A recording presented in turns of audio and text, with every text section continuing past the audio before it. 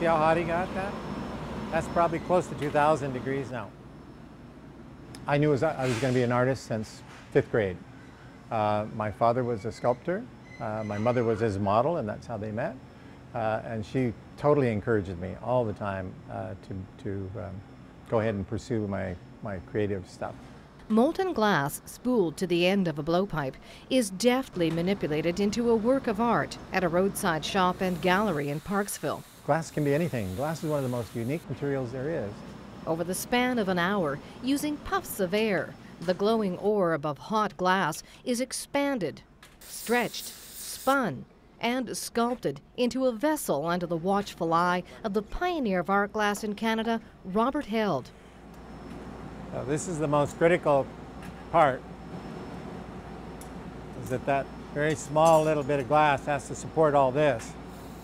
Glass is what we call a supercooled liquid, so it never ever really gets solid, not crystalline, not like a crystal. It only gets softer and harder. Bob has been creating solid and blown glass forms for over 40 years.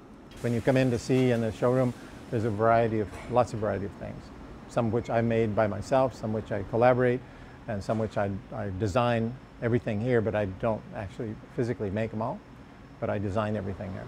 He initially began his career as head of ceramics at Sheridan College School of Design in Ontario in 1967.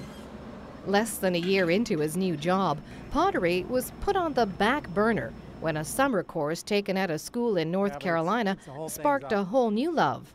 Well, just heat up and then maybe just down a bit. Second day blowing glass, I knew I would never really go back and make pots again.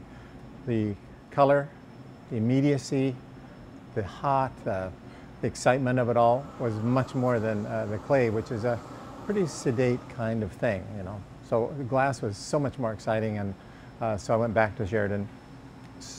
Took a long time, but I started the glass program there as well. So, and it's still going. Bob taught the art of glass blowing for 10 years before opening up his own studio in Calgary and eventually Vancouver, making beautiful glass creations that are carried in gift shops throughout North America, Japan, and Europe. I did a series called Crucibles, and these crucibles are like my paintings. So I lay this all out. There's dichroic glass, there's gold and silver foil. There's all sorts of things that I do on the surface here.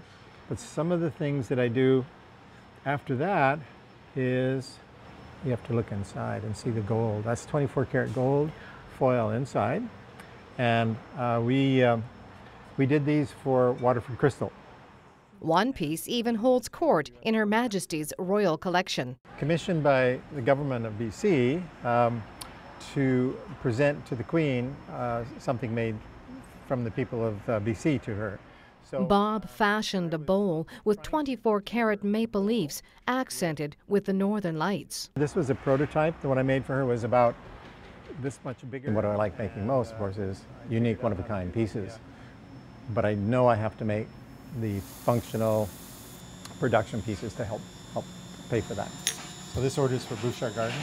Hundreds of glass creations that line shelves at the back of the shop are reminders of the countless hours Bob has expended over the decades experimenting with designs, techniques, shapes, and colors.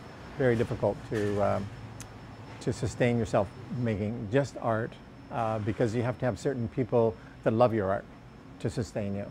So I have some, but I needed the production line to make sure that I was able to make the art. A new relationship spurred a change of lifestyle and brought him to Vancouver Island. I was ready to leave Vancouver. I was tired. I had a big shop there and up to 30 employees, and I just said, well, I'm ready to retire. The urge to create was stronger than his desire to kick back and take it easy. This building kept calling to me. Every time I drove back and forth, it said glass studio.